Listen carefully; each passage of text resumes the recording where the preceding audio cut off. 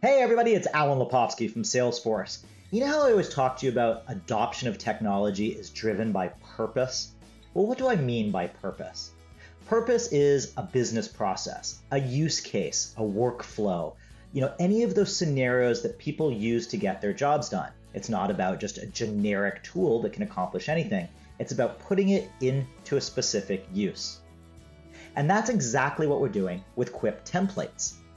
We've got an amazing new page out there for you to take a look at that shows you examples of things like account planning, so specifically for sales. And you can see here in the center, integration of Salesforce record data.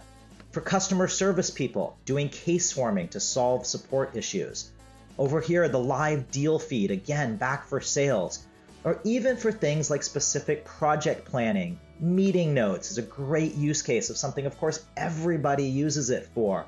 Or for someone like me in marketing, I live off these campaign plans.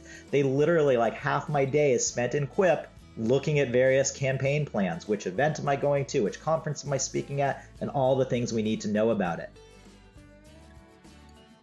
So take a look at all these great examples that are there. We've got them categorized for you, things like project plans, the things you can do for sales, the things you can do for marketing. And these purposeful driven use cases work their way up to the top of the echelon of Quip directly integrated inside Salesforce. So you get those same templates that I was showing you, like account planning.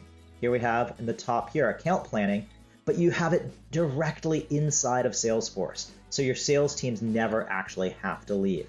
So the way I look at it is, why would you ever want to start with a blank slate if you can start with a template?